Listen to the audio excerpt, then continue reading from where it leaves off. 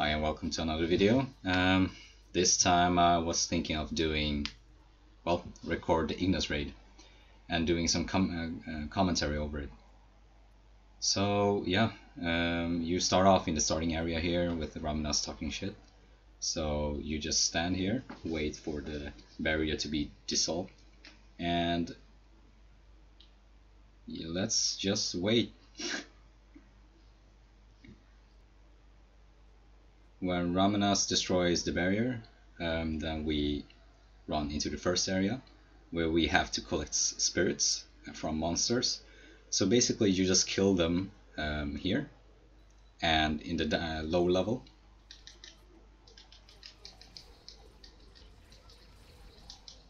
Oh shit, I forgot the wheel.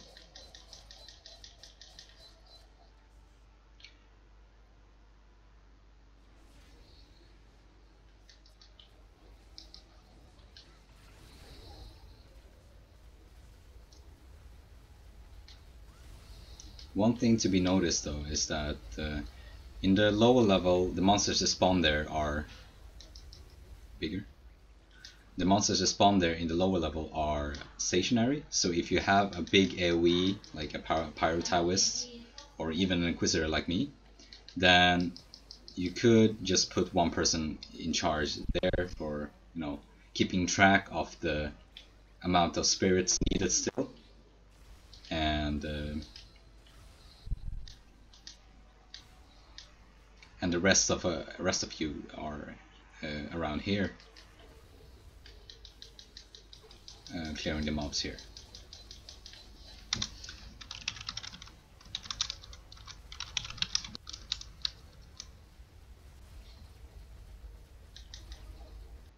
When you collect enough, then you can just leave the spirits into, inject the spirits into this tree, and then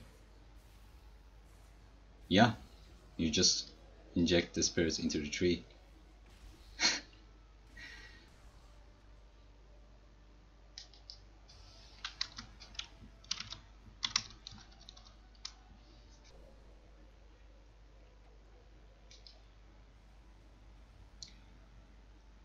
When you injected 300 spirits, then the next area unlocks.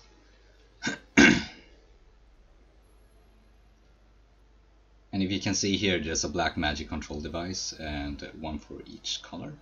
The blue, yellow, green and red. All you have to do basically is that they will spawn orbs around the area, sometimes in the top side over here, in the corner here, and sometimes in the middle here. What you want to do is basically, let's see if we can find an orb soon. There is. Here's a blue crystal. You just basically whack it into the control device and it starts lighting up. Once all 5 lights up,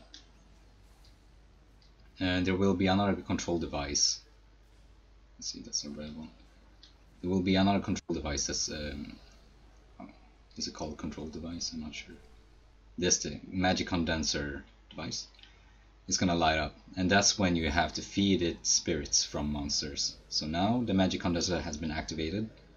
Then all you have to do is run back here, protect the magic condenser device, and feed it spirits. Just kill monsters close to it, I guess. Bop, bop, bop.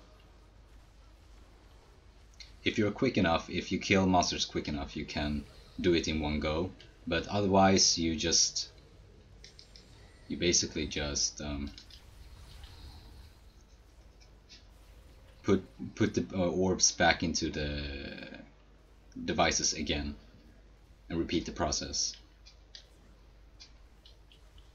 We got it right. Yeah, that's 50 spirits.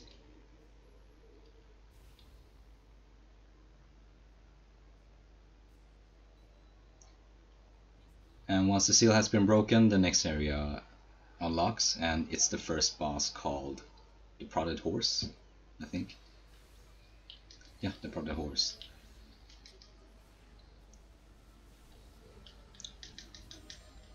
The Prodded Horse got a few AoEs, but all you have to think about is, well, if you got Foretell, then you don't really have to think at all. So now one of us oracles did foretell, and we don't really have to think about dodging or anything, and we can focus on DPS. And that's probably the optimal way to clear this boss, or any boss for the matter. Foretell is so OP. So yeah, that was the boss. As I said, he got a few AoEs, and he does quite a lot of damage if you don't have foretell, so be sure to dodge it or use foretell. The next area is here, where you have to protect power control device and Ramenas. Also, there will be 2 generators on the western. There will be generators here, eastern power supply. Well, generators.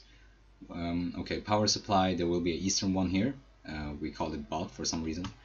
And on the top side, there will be a western one. It will say where monsters will spawn, so you don't really have to think about it. Just run to the area where the monster will spawn and protect it, basically. What you wanna need is basically a lot of damage. In my case, we got Albaro and we got me.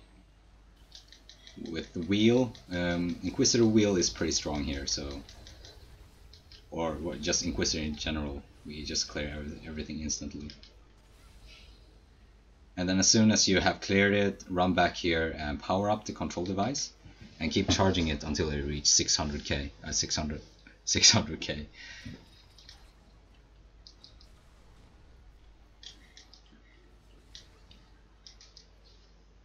And be sure to protect Ramenas too, because if he dies, then the game is over and you have to redo the raid. Also, you always want someone in the middle part, because if you don't... Oh shit, that fucked up. That rotation though. Scissor. Because if you don't... Well, there are monsters like archers and stuff spawning randomly here, and they do 3 damage, and you see, as you can see, he only got like 50 HP, like that one. The more that are charging the power control device, the faster it goes. So if you don't have anything to do, charge the control device. As for what kind of classes are good, it's basically stuff with both good single target damage and a good AoE. What would be good is basically Inquisitors and Taoists. Pyro Taoists. Pyro Taoists got a lot of damage, single target, and AoE damage. So yeah. They also got attribute damage, which ignores defense, I think. Last time I checked. Don't quote me on that, I'm not entirely sure on that one. So yeah, it's basically what comes to mind right now is Pyro Taoists and Inquisitors, basically. Charging it. When you're pretty close to 600, you don't need to go defend the generators, because the generators basically makes it faster for this to charge. Once you have finished charging this power control device, you will be teleported to the starting area, and you basically have to defeat Ignas now. So it's boss time. And you interact with the barrier, and you will teleport into the boss area. And as soon as you do, the boss battle starts. Like the prodded horse, Ignas also got a few damage things.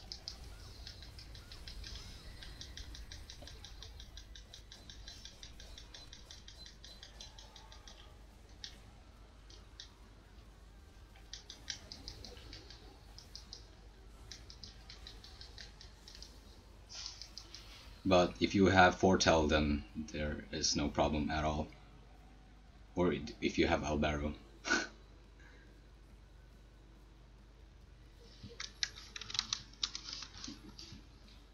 Be sure to thank the bus driver, and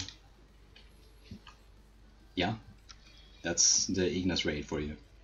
It isn't that hard. All you need is basically damage and AoE, and you should be fine. What I don't, well, if you have a fucking plus 28 weapon, I guess there's a lot more options. But right now, what comes to mind is Inquisitors. It doesn't have to be Zealot Inquisitors like me, but you need Inquisitors for the wheel. And they got God Smash, which does a lot of damage too.